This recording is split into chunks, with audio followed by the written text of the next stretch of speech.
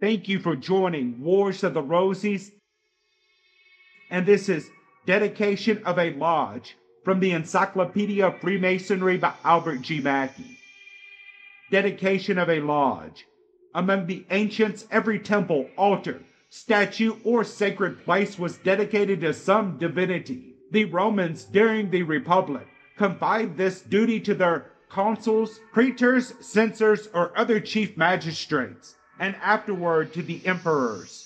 According to the Papyrian law, the dedication must have been authorized by a decree of the Senate and the people, and the consent of the College of Augurs. The ceremony consisted in surrounding the temple or object of dedication with garlands of flowers, whilst the Vestal Virgins poured on the exterior of the temple the lustral water. The dedication was completed by a formula of words uttered by the pontiff, and the immolation of a victim, whose entrails were placed upon an altar of turf. The dedication of a temple was always a festival for the people, and was annually commemorated, while the pagans dedicated their temples to different deities, sometimes to the joint worship of several. The monotheistic Jews dedicated their religious edifices to the one supreme Jehovah. Thus, David dedicated with solemn ceremonies the altar, which he erected on the threshing floor of Ornan, the Jebusite, after the cessation of the plague which had afflicted his people. And Calmet conjectures that he composed the 13th Psalm on this occasion. The Jews extended this ceremony of dedication even to their private homes, and Clark tells us, in reference to a passage on this subject in the book of Deuteronomy, that it was a custom in Israel to dedicate a new house to God with prayer, praise, and thanksgiving. And this was done in order to secure the divine presence and blessing, for no pious or sensible man could imagine he could dwell safely in a house that was not under the immediate protection of God. According to the learned Selden, there was a distinction among the Jews between consecration and dedication, for sacred things were both consecrated and dedicated, while profane things, such as private dwellings, were only dedicated. Dedication was, therefore, a less sacred ceremony than consecration. This distinction has always been preserved among Christians, many of whom, and in the early ages, all consecrated their churches to the worship of God, but dedicated them to, or placed them under, the especial patronage of some particular saint. A similar practice prevails in the Masonic institution, and therefore, while we consecrate our lodges to the honor of God's glory, we dedicate them to the patrons of our order. Tradition informs us that Masonic lodges were originally dedicated to King Solomon, because he was our first most excellent Grand Master. In the 16th century, St. John the Baptist seems to have been considered as the peculiar patron of Freemasonry, but subsequently this honor was divided between the two Saints John, the Baptist and the Evangelist, and modern lodges, in this country at least, are universally erected and consecrated to God, and dedicated to the Holy Saints John. In the Hemming Lectures, adopted in 1813, at the time of the union of the two Grand Lodges of England, the dedication was changed from the Saints John to King Solomon, and this usage now prevails very generally in England, where lodges are dedicated to God and his service, also to the memory of the royal Solomon, under whose auspices many of our Masonic mysteries had their origin, ELH. But the ancient dedication to Saint John has never been abandoned by the American lodges. The formula and web, which dedicates the lodge to the memory of the Holy Saint John, was undoubtedly an inadvertence on the part of that lecturer, since in all his oral teachings he adhered to the more general system and described a lodge in his esoteric working as being dedicated to the Holy Saints John. This is now the universal practice, and the language used by Webb becomes contradictory and absurd when compared with the fact that the festivals of both saints are equally celebrated by the order, and that the 27th of December is not less a day of observance in the order than the 24th of June. In one of the old lectures of the last century, this dedication of the two Saints John is thus explained. Question: our lodge being finished, furnished, and decorated with ornaments, furniture, and jewels, to whom were they consecrated? Answer: to God. Question: thank you, brother, and can you tell me to whom they were first dedicated? Answer: to Noah, who was saved in the ark. Question: and by what name were the Masons then known? Answer: they were called Noachidai, sages or wise men. Question: to whom were the lodges dedicated during the Mosaic dispensation? Answer: to Moses, the chosen of God, and Solomon, the son of David, king of Israel, who was an eminent patron of the craft. Question: and under what name were the Masons known during that period? Answer: under the name of Dionysius, geometricians or masters in Israel. Question: but as Solomon was a Jew and died long before the promulgation of Christianity, to whom were they dedicated under the Christian dispensation? Answer: from Solomon the patronage of Masonry passed to St. John the Baptist. Question: and under what name were they known after the promulgation of Christianity? Answer: under the name of Essenes, architects, or Freemasons. Question: why were the lodges dedicated to St. John the Baptist? Answer: because he was the forerunner of our Savior, and by preaching repentance and humiliation, drew the first parallel of the gospel. Question: had St. John the Baptist any equal? Answer: he had, St. John the Evangelist. Question: why is he said to be equal to the Baptists?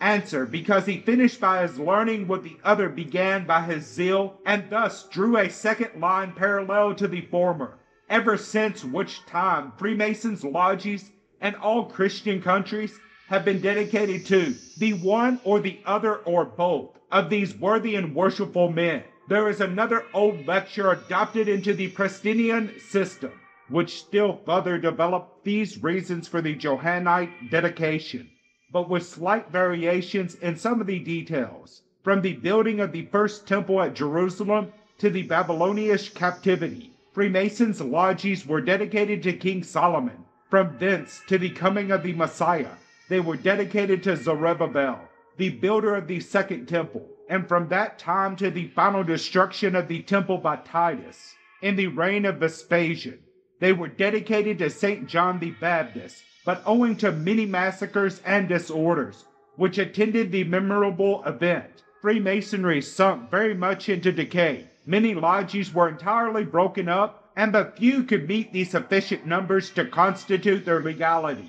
And at a general meeting of the craft, held in the city of Benjamin, it was observed that the principal reason for the decline of Masonry was the want of a Grand Master to patronize it. They therefore deputed 7 of their most eminent members to wait upon St. John the Evangelist, who was at that time Bishop of Ephesus, requesting him to take the office of Grand Master.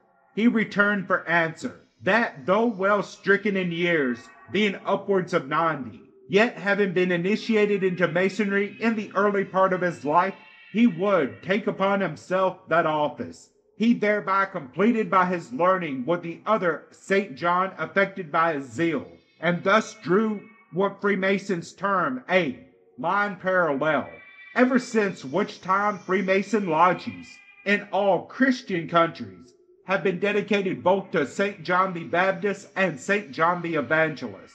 So runs the tradition, but as it lacks every claim to authority, a more philosophical reason may be assigned for this dedication to the 2 Saints John.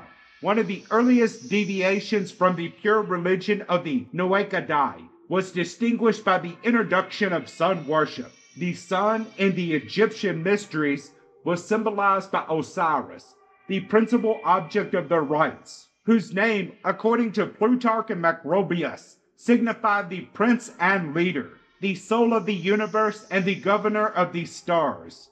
Macrobius says that the Egyptians worshipped the sun as the only divinity, and they represented him under different forms according to the different phases of his infancy at winter solstice in December, his adolescence at the vernal equinox in March, his manhood at the summer solstice in June, and his old age at the autumnal equinox in September. According to the Phoenicians, the sun was adorned under the name of Adonis, and in Persia, under that of Mithras. In the Grecian mysteries, the orb of day was represented by one of the officers who superintended the ceremony of initiation, and in the Druidical rites, his worship was introduced as the visible, representative of the invisible, creative and preserving principle of nature. In short, wherever the spurious Freemasonry existed, the adoration of, or at least a high respect for, the solar orb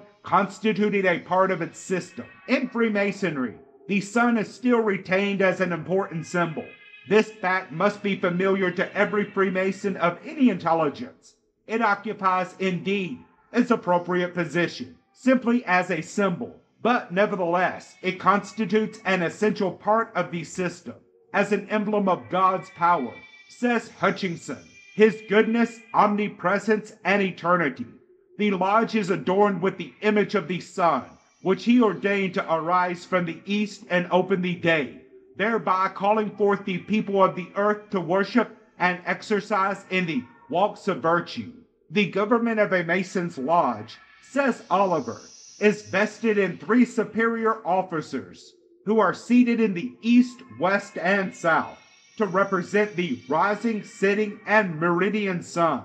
The sun, obedient to the all-seeing eye, is an emblem in the ritual of the 3rd degree, and the sun, displayed within an extended compass, constitutes the jewel of the past master in the American system, and that of the Grand Master in the English. But it is a needless task to cite authorities or multiply instances to prove how intimately the sun as a symbol is connected with the whole system of Freemasonry. It is then evident that the sun, either as an object of worship or of symbolization, has always formed an important part of what has been called the 2 systems of Freemasonry, the spurious and the pure. To the ancient sun worshippers, the movement of the heavenly bodies must have been more than mere astronomical phenomena. They were the actions of the deities whom they adored, and hence they were invested with the solemnity of a religious character. But above all, the particular periods when the sun reached his greatest northern and southern declination, at the winter and summer solstices, by entering the zodiacal signs of Cancer and Capricorn, marked as they would be by the most evident effects of the seasons, and on the length of the days and nights, could not have passed unobserved, but, on the contrary, must have occupied an important place in their ritual. Now their important days fall respectively on the 21st of June and the 21st of December. Hence, these solar periods were among the principal festivals observed by the pagan nations. Du Paul remarks of the Egyptians that they had a fixed festival at each new moon, one at the summer and one at the winter solstice, as well as the vernal and autumnal equinoxes. The Druids always observed the festivals of midsummer and midwinter in June and December. The former for a long time was celebrated by the Christian descendants of the Druids. The eve of St. John the Baptist, says Chambers, variously called Midsummer's Eve, was formerly a time of high observation amongst the English, as it still is in Catholic countries. Bonfires were everywhere lighted, round which the people danced with youthful demonstrations, occasionally leaping through the flame. Higgins thus alludes to the celebration of the festival of midwinter in the ancient world. The festival of the 25th of December was celebrated by the Druids in Britain and Ireland, with great fires lighted on the tops of the hills. On the 25th of December, at the first moment of the day throughout all the ancient world, the birthday of the god Sol was celebrated. This was the moment when, after the supposed winter solstice and the lowest point of his degradation below our hemisphere, he began to increase and gradually to ascend. At this moment, in all the ancient religions, his birthday was kept. From India to the Ultima Thule, these ceremonies partook of the same character. Everywhere the god was fain to be born, and his festival was celebrated with great rejoicing.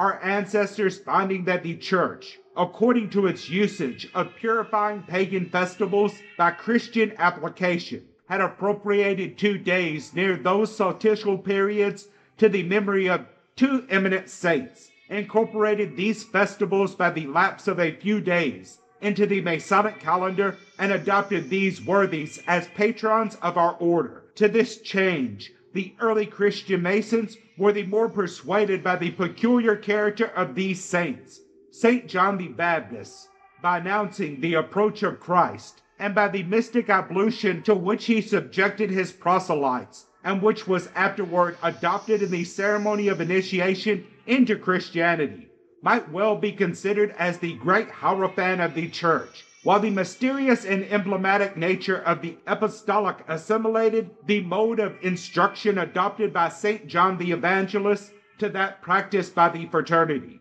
We have thus led to the conclusion that the connection of the Saints John with the Masonic institution is rather of a symbolic than of a historical character. In dedicating our lodges to them, we do not so much declare our belief that they were eminent members of the order, as demonstrate our reverence for the great architect of the universe in the symbol of his most splendid creation, the great light of day. In conclusion, it may be observed that the ceremony of dedication is merely the enunciation of a form of words, and this having been done, the lodge is thus, by the consecration and dedication, set apart as something sacred to the cultivation of the principles of Masonry under that peculiar system which acknowledges the 2 Saints John as its patrons. Royal Arch chapters are dedicated to Zerubbabel, Prince or Governor of Judah, and commanderies of Knights Templar to St. John the Almoner. Mark lodges should be dedicated to Hiram the Builder, past masters to the Saints John, and most excellent masters to King Solomon. Thank you for watching, and please don't forget to share, like, subscribe, and comment. And if you can, please consider donating to Wars of the Rosies. Links to PayPal and Patreon are in the description. Thank you so very much.